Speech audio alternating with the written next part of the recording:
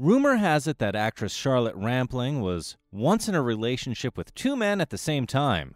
But what is more unusual is that both men lived in the same house as her. Is this true? And what more has happened in the life of Charlotte Rampling? But before we get into the video, make sure to subscribe to the channel and leave a comment below saying I subscribed, and we'll do our best to personally reply to your comment. The daughter of a gold medalist.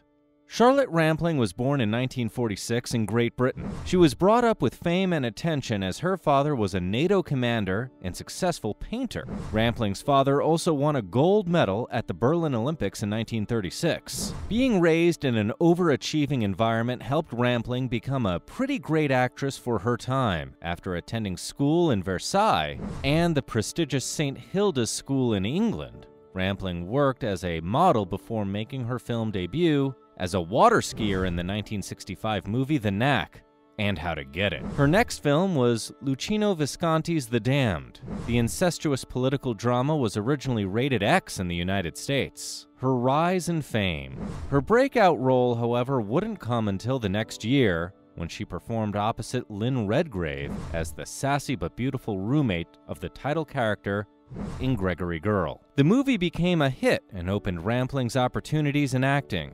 In the 70s, she continued appearing in films such as The Vanishing Point, Henry VIII and His Six Wives, and Max, and Mon Amour, where she acted like a woman in love with a chimpanzee. After these films, Rampling gained a lot of recognition for her meaningful and bold portrayal of characters. In 1973, she worked alongside Sean Connery in a sci-fi adventure movie titled Zardoz. But Rampling's most intense role didn't come until she appeared in the 1974 movie The Night Porter. In this movie, she played a concentration camp survivor who was reunited with the Nazi guard who had traumatized her throughout her captivity during World War II. 2 years later, the actress acted alongside Robert Mitchum in the detective thriller Farewell, My Lovely. She then acted as a vicious heiress confined to a mental institution in the French, Italian, and German film collaboration titled Le Char de l'Ochidie. The actress's reputation would skyrocket throughout the late 70s as well,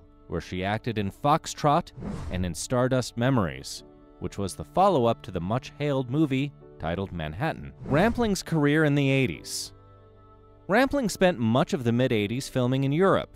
One of the most notable performances during that time was as the mysterious mistress of a murder victim in the French crime thriller Il ne meurt que deux fois, though she would return to America for Alan Parker's Angel Heart. The movie was considered a heavily praised voodoo-themed crime thriller, featuring Rampling as an unlucky woman whose heart was extracted from her body. Soon after, Rampling could be seen as the deceitful Laura in the courtroom drama titled The Verdict, where she acted alongside Paul Newman. Though her fondness for murder mysteries and historical political dramas still manifested itself through her performances in Paris by Night and Invasion of Privacy. Rampling also found interest in numerous comedies, including Time is Money and Asphalt Tango, which were released throughout the 90s. Rampling's name was soon launched back into the A-list after her performance as a complicated aunt in the multi-award-winning movie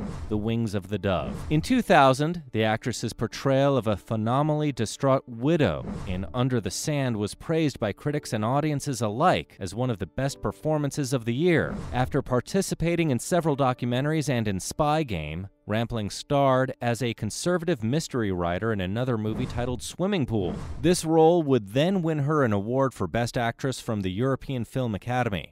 After winning this award, she went on to play supporting roles in films such as The Statement and Immortal Ad Vitam. Her transition in becoming a singer. Despite being successful in the film industry, acting wasn't Rampling's first career choice. In the very beginning, she wanted to be a singer. When she was just a teen, she and her sister Sarah performed as a duo in cabarets before her father found out and stopped them from continuing. Decades of acting were to follow, but finally, after almost half a century later, Rampling took the courage to start producing music. In 2002, after 4 years of voice training, her first music CD was released titled Comme une femme with Michel Rive-Gauche and Jean-Pierre Stora. Her songs were successful and pretty much enjoyed by her fans, so she followed with another album called Le Grand de Sable. Rampling made yet another professional transformation, this time in theater, making her debut to great reviews in 2003,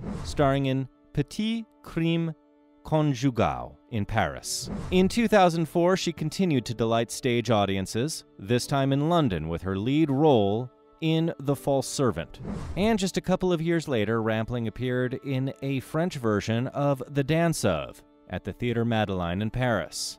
On the other hand, her work in cinema has continued to flourish. She starred in Heading South, Keys to the House, Never Let Me Go, Lemming, Chaotic Anna, Angel, Babylon AD, The Duchess, and The Eye of the Storm. In 2013, Rampling appeared in the final season of the HBO series Dexter as Dr. Elizabeth Vogel. During that same time, she was appearing on stages in France, Switzerland, and Spain reciting selected poetry of Sylvia Plath. The tour lasted for 1 year straight and ended in London in 2014.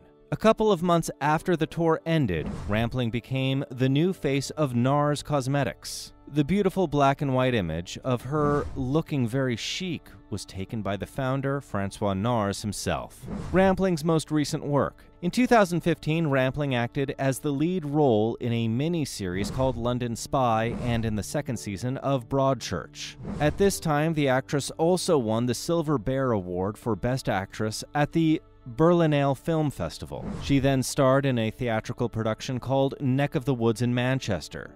The play revolved around a fairy tale story that was given a new experimental twist. In 2016, Rampling accused those refusing that year's Academy Award ceremony of hostility towards Caucasians. However, her comments were considered offensive, outrageous, and ignorant, but she was at least defended by Clint Eastwood. Rampling later apologized for her comments and expressed regret that her statements were misinterpreted. 1 year later, the actress co-starred as Veronica Ford alongside Jim Broadbent and Emily Mortimer in The Sense of an Ending. Her next film was in Hannah, where she portrayed the title role of the wife of a man imprisoned on different crimes. For this role, she was awarded the Volpe Cup for Best Actress Award at the 74th Venice International Film Festival. During the same year, Rampling starred opposite Alicia Vikander and Ava Green in Euphoria. In 2019, she was cast in the Denis Villeneuve adaptation of Dune.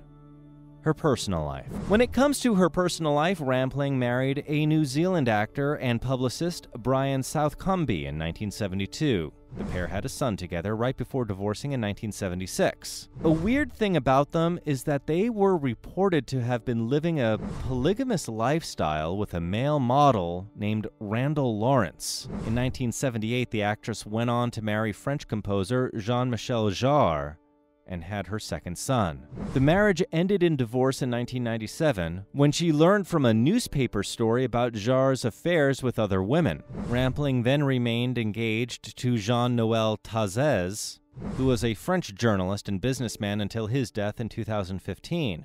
As of today, it is reported that she currently lives in Paris. Which Charlotte Rampling movie was your favorite? Let us know in the comments below and check out the next video in this series.